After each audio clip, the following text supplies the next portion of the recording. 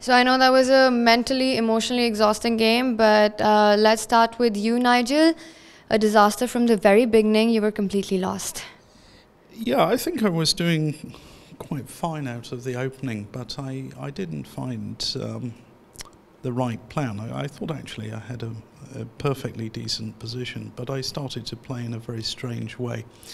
And I also began to overlook quite elementary tactics, so it suddenly, it just drifted into an incredibly unpleasant position, dead lost. And actually I'd move 40, my 40th move. Of course my position was very bad, but my 40th move was just a completely losing blunder. And I went to the bathroom and I was just thinking whether I should resign or not. And then I just saw I could play Rook B7, and it's just, it's completely lost, it's ridiculous, it's just a move, And just, I saw Queen D5 was excellent, very strong, and it was just, I just managed to make a couple of moves, and then I had a gift from the gods, basically, with Rook B4 was a bit of a blunder, and then I was able to escape. So, I'm fortunate, and not too much damage done today.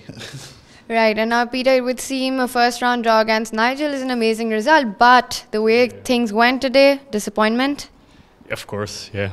I missed one move, and for the rest I play a good game.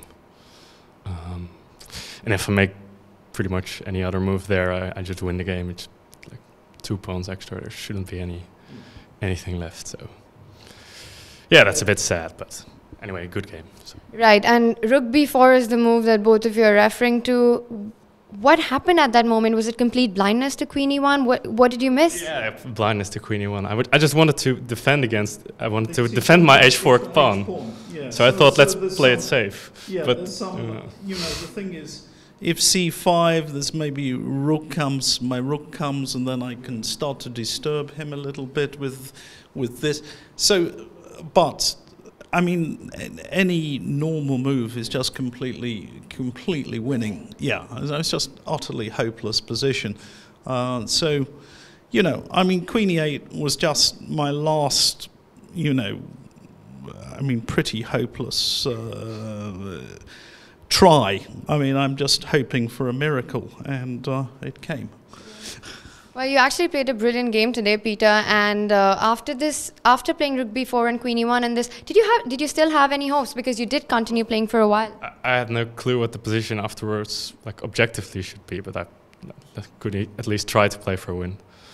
Right. I think it's just a draw. Probably right. And I think it's a draw without too much difficulty, to be honest. So you're not worried at all after that? Not well. No. I think objectively it's completely drawn. Because my queen was very active, and actually his only way to continue was to play G3, and this exposes the king.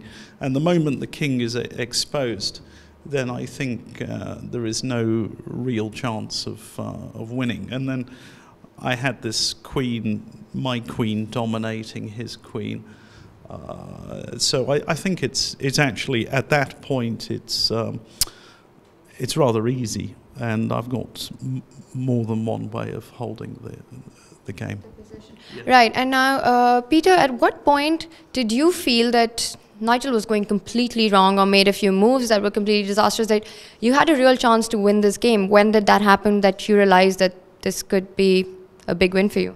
Well, at some points I played my rook to A4, and then I moved my bishop and my queen out of the way just to get my rook to A1 and attack his A7 pawn, and then he played some moves and could no longer defend it, so basically I was winning a pawn there, and then I thought probably have good stances. Yeah. Right, and your first reaction to Rook B4, Nigel? Well, just thank you very much. That was it. I was getting ready for the bar. But anyway, we'll go to the bar now. Well, enjoy the evening. I think both of you need a drink. Thank you very much and good luck for the tournament.